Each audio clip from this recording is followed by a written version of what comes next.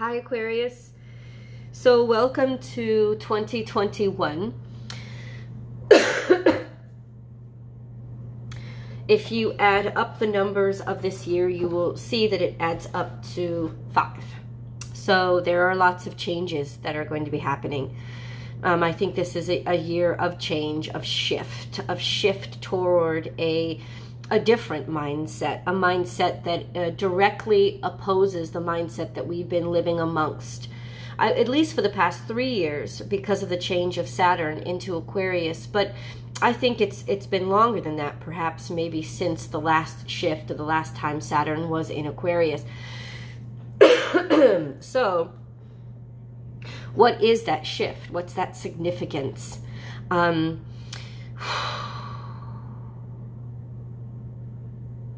With all the Aquarian energy swarming around, it will definitely be to directly confront the tenets and ethics that we have accepted to be profitable, attainable, popular, the status quo, right?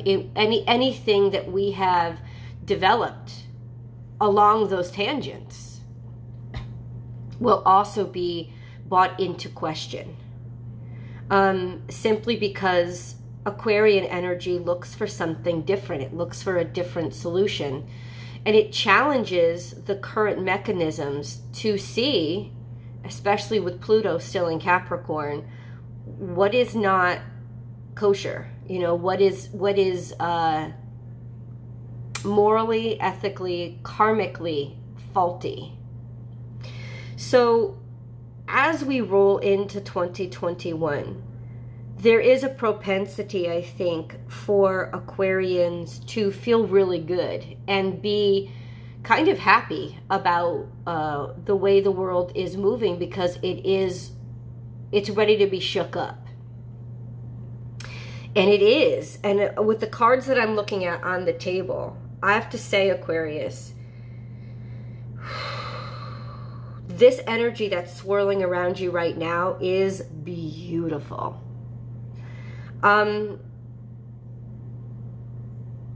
This is a reading of abundance and prosperity, but there is a but.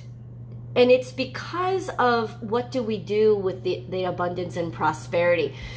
I think one of the most major shifts in ethics and morality when the Puritans decided to leave England, or were forced to leave England, and moved over to the Americas and insisted upon religious freedom, which was a very new avant-garde thought process. And it would be very Aquarian in its nature, in that it was very avant-garde, very new. It rebelled against the norm, where the norm up until that time, where there had to be religious conformity, and religion was directly married to governing bodies. It was religion and government was the same. So the concept to have religious freedom, not just religious freedom of individuals, but religious freedom, in other words, the government itself being free from religion, was very avant-garde, something that nobody really had tried before. And I must say, early Americans got it all fucked up. They got it wrong. Because what most, especially coming from like the Puritan traditions and then the Quaker traditions, what most of them meant by religious freedom was that we're free from your standards, we're free from your religion, we're free to run our religion. But they didn't really respect everybody having religious freedom. It's just like, what I have, I'm free to do. But you're still restricted because now I have the power. So my question for you right now, my one caveat, my one red flag on the play, if you will, is what will you do with this newfound fortune? What will you do with this newfound luck? Will you just turn it around to become a tyrant the same as you fought against? Or will you move things and change things to actually liberate and bring in something new? And do I say this I say this generally, you know, not just to you, because certainly not you deciding everything for governments around the world, right? But in terms of your own life, the abundance and prosperity that is absolutely coming in, and I'm going to share the cards with you, they'll blow you away. It's just something that's going to stay around for a while, abundance and prosperity, specifically that you're going to be giving yourself, because that's another caveat these days, is that the abundance, the prosperity, the aha moments, the awakening is all dependent upon making the decisions or making the moves and taking the chances that will bring that abundance your way. So I say to you, I pose this question. First of all, what moves do you have to take? We're going to find out a little bit here, and then we're definitely going to go deep dive into asking that question specifically in the tarot card reading. That's the extended reading, so that link is down below. So what exactly are the steps that I have to take as an Aquarian to make sure that my abundance is assured? And then what do I do with my abundance when I get it? Not in terms of other people, like as soon as I get it, I got to give it away. No, but in terms of, do I let it change me? Do I let it make me into not somebody that rebels against and questions and moves and changes things and constantly works toward improvement and moral, or so I would say more Aquarian energy, ethical enlightenment? Or do I just sort of like let myself be contented and pat myself on the back and say, well, I'm fucking wonderful and I'm fucking amazing and now the world is mine and shut the fuck up, bitches, do what I say? Because that's not really changing, right? It's changing who gets the abundance, but it's not really changing the morality or the ethics behind the abundance, or how the abundance is distributed, or how it's earned, or is it really a change at all? And I think that's really what Aquarian energy is really challenging, is have we really changed at all? Just because different people are rich now than the older people doesn't mean that anything's really changed. There's been a shift from have to have-nots, but they're still have-nots. They're just on this side now, you know? That's the real question, is has the real change really happened? And so that's what your challenge will be in all this abundance, is have I really changed? Has there been real change in my life? You know, because abundance, like 3D resource abundance, which is beautiful and wonderful, is usually the outcome of a lot of phenomenal changes that you've made to your life, which is really lovely and wonderful. How do we keep those changes as a staple to who we are? That's really it. So that in 5 years, 10 years, we don't turn around and realize we've just become part of the problem, right? And so how does that pertain to your life specifically? Well, first of all, let's start out with the yummy stuff. There is some abundance that's coming in here, some good news that's going to stay. It's going to remain.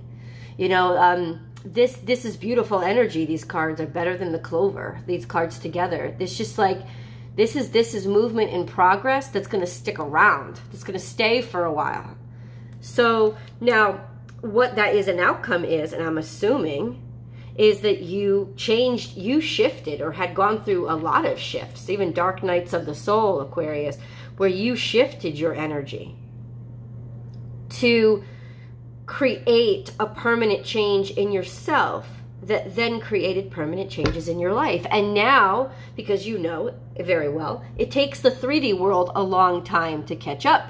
Now it's finally catching up. And I was specific and I asked the cards, well, how for Aquarius is it catching up? Well, number one, and I'm swear to God, these cards just blatantly fell out. Happiness. Happiness. And you see that this is about family. The puffin is a family bird too. Family, friends, abundance, having the people you love around you, being able to support and care for the people that you love, being supported and cared for by the people that you love, having a balance, having a beautiful harmony in your family life, in your home life, in your emotional life, feeling a beautiful stability that other people might envy and look upon and want and desire, because everybody desires something after it's been accomplished, right? Nobody desires things while it's being built, because nobody likes the dirty work. But this is the outcome of dirty work. This is the outcome, and I don't mean dirty as immoral, I mean dirty as in hard work. You worked hard, right? So this is beautiful abundance, a lot of happiness, friends and family around, happiness, beautiful. And then that's not the only card that came out. Abundance here, and when we get a white buffalo abundance especially, it's spirit gifted 3D abundance.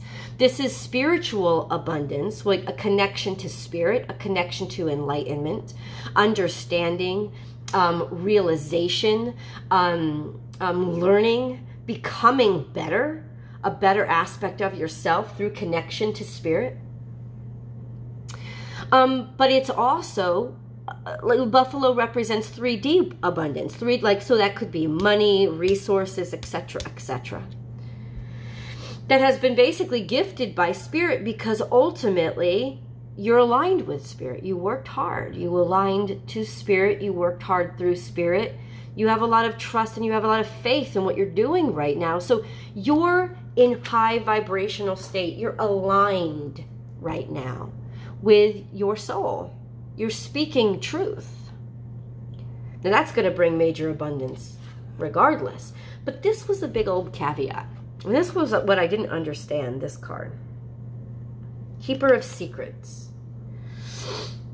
This is aloof. This is a very aloof energy. This, instead of overindulging in being flat out there for everybody to see, this is keeping secrets. This is privacy, garnering, wanting more privacy.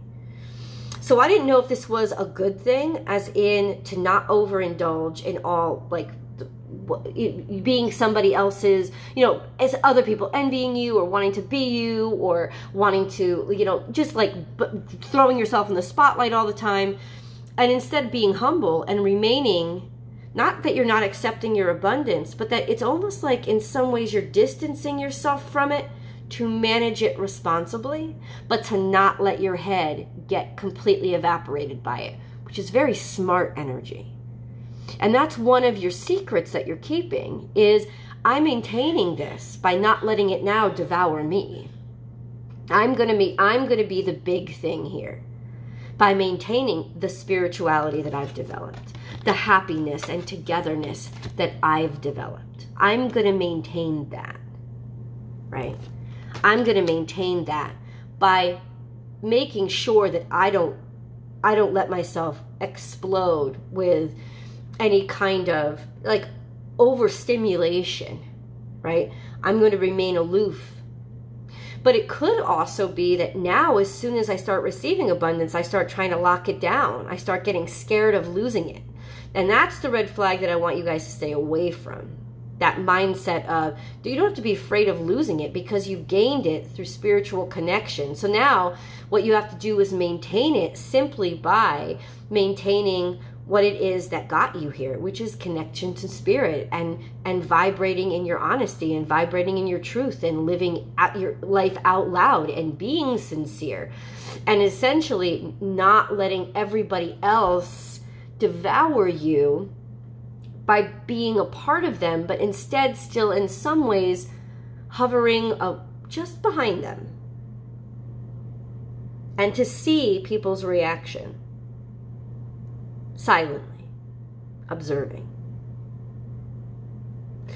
Because this does also imply that there is still some more to learn and more to know and more to do. And that's another thing that I wanted you to say. Baby, you got to drop it. Not drop it as in give up. This is the time to drop the record. It's like that's what I heard when I heard this. It's like, drop your record. Like, my record's about to drop. My single is about to drop. That's what I heard. So that's what it really means, Aquarius. It's about, this is your opportunity. You gotta drop it. You gotta drop that resume. You gotta drop it now. You gotta put it in front of somebody. You know, that manuscript. You gotta drop it now. You gotta put it in front of somebody. Now is the time to drop it. This is the time to take the chance to openly say, it's ready. I'm ready. It's the time to drop it.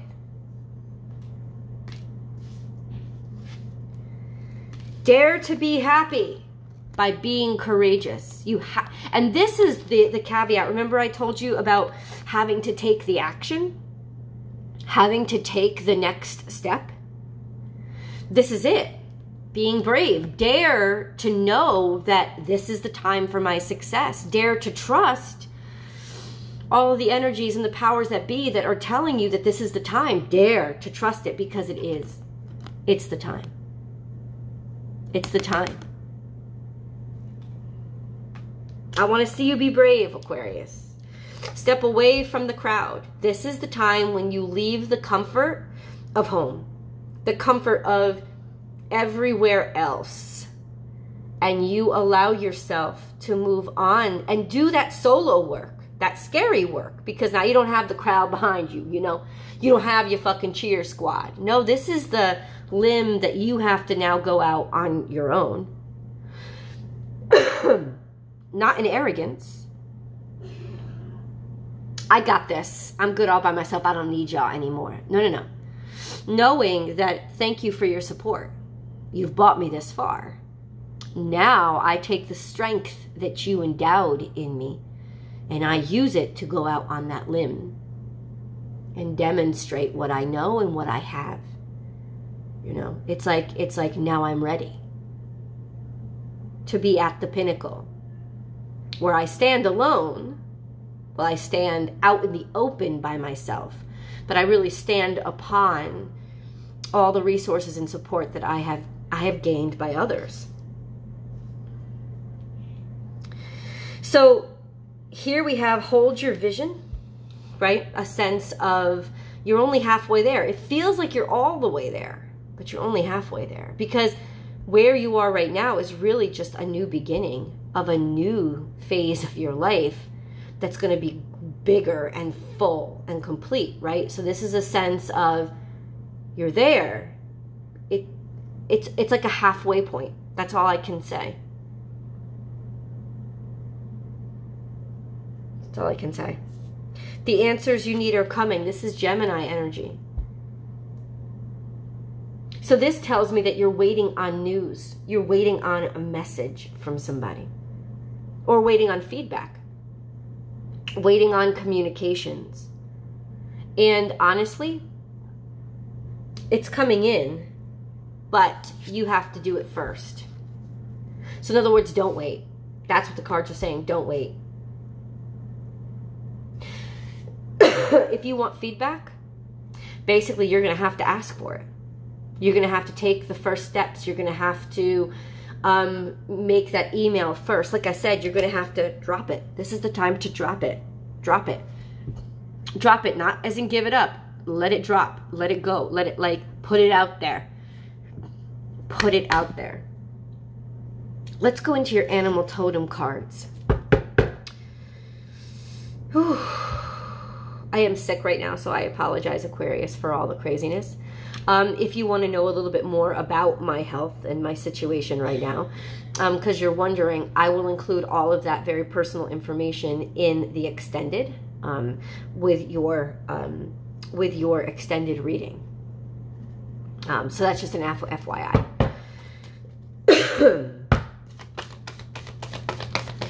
Spirit guide, animal totem messages for Aquarius, Aquarius. And I don't want to sound like a Debbie Downer here, because I'm not. I want to see you. So I'm certain of your success. I'm certain of it. I'm absolutely certain of it. I guess what I'm unsure of in general is just the level of, I think, uncertainty in general right now. Seeing, okay, but who do I trust? We need something new. We all need something new. And this is the energy that I'm channeling right now. We all want something new. We're ready for something new. But it's hard to trust anything new, because everything starts as something new. And then it becomes the same old, same old. So how do we keep it from being the same old, same old? Or is that just the way of things? What was once new becomes old. Eventually, you can't preserve it or keep it new. You have to allow it to age and mature and run its course. And when things run, I think the big problem is, if you'll allow me for a second, is that when we try to keep things in that new stage and we try to say, well, it's never going to change from here, that's actually greed, and that actually causes a lot of suffering and a lot of imbalance. It's like you're starting on your new path now. 20 years, 30 years from now, you'll be the old thing and you'll have to make way for a new thing. Like, that's the natural ebb and flow. We can't decide to always remain the new hot thing. And I think that that is the new old thing that we have to remember, is the flow of life, the circle of life. You know, and ultimately I feel like that's the Aquarian energy. That's really what Aquarian energy is really trying to make people understand again. Right? Is make way for something new. We've spent too much time hovering on what was new 30, 40 years ago. It can't be that way anymore. Make fucking room. But ultimately break the cycle of trying to preserve and hold on to being that new thing when all you're doing is caking yourself with makeup and pretending. We have to actually allow room for new things. Something's got to be old. And it's like, that's the philosophy that's coming back, that's re-emerging. It's an enlightened understanding, connectivity to the universal and the natural way of things, which I think Aquarian energy is really trying to push, right? Really trying to remind people of. But let me know in your comments. You'll let me know. Aquarius. Just getting these channeled messages, guys. So this is wonderful. Only two animal totems came out, and they're huge. They're both Cancerian. Magic works through you. This is Scarab Beetle, which is transformation. Transforming from something that is 3D to something that is ethereal. Something that is bigger and larger than, because it's part of the total. It's not glutting itself. It's dissolving itself into the everything. So this is universal wisdom. This is also transformation of life itself. Going from that life and death stage to eternal life, eternal abundance, a higher sense of abundance and awareness, spirituality, and be at home. Being at home in these very old concepts. That's why I said like a re-emergence of something old as something new.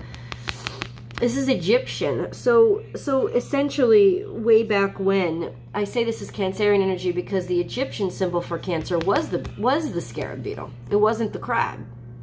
And it was a very transcendent energy, a very, one would think of it as scorpionic energy, but it wasn't. It was Cancerian energy. And it was a sense of bringing new life, bringing something new that is familiar, bringing something new into the world that is familiar somehow. It's like returning home is the something new, if that makes any sense at all.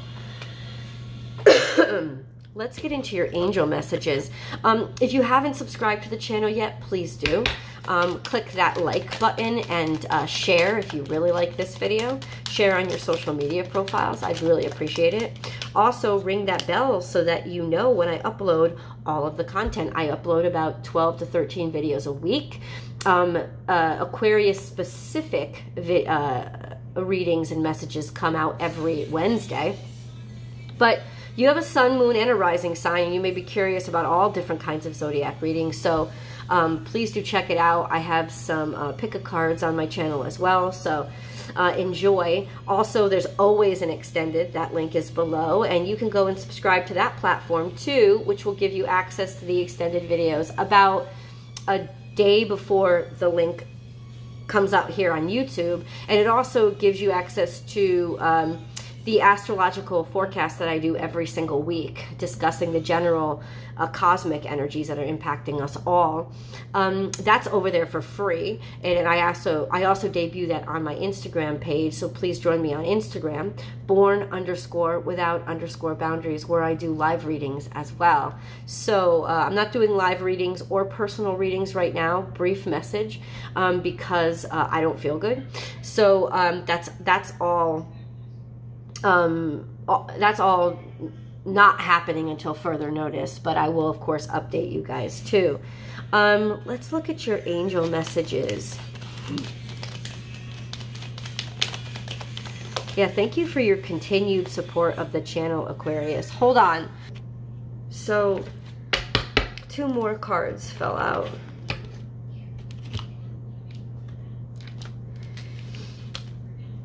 Do it now. What did I remember I said, like, these angel messages are like the angels listening and just not repeating the message, but confirming. Don't put it off any longer. And I just saw 555, and 5 was a major number that I had drawn my attention to in the beginning of this reading. So don't put it off any longer. Have courage. Listen to your intuition, for it is the guiding voice of your soul. Do it now. Do it now. This is the time. Destiny. What more? 2 perfect cards in a row. Wow.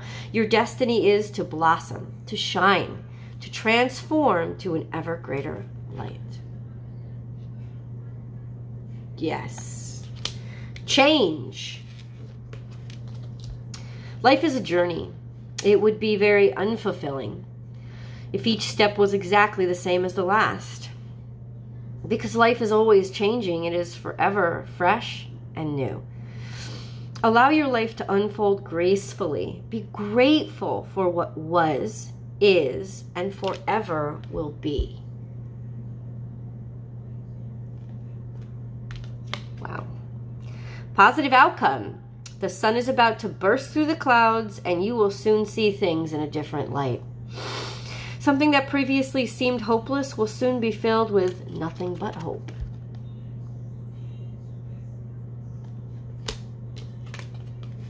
Inspiration. A new idea comes to you like a gentle whisper inside your heart. Listen and take action. This is inspiration from high above. And with that, we're going to get specifics like I promised you early on. Please click the link below because I know you want to know. I'll talk to you guys next week. Or I'll see you in the extended, I should say. I'm sorry. See you there.